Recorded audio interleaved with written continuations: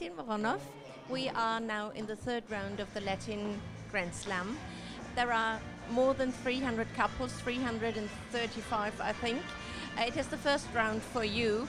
How do you concentrate during these long breaks between each dance?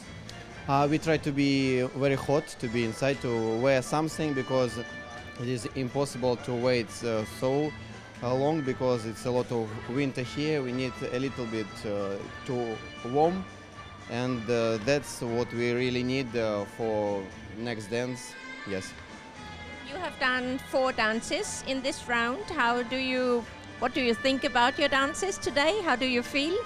We feel very good because we like to dance with the audience. We like to dance together with a partner. Really good. We enjoy. Thank you very much. Good luck for the next dances.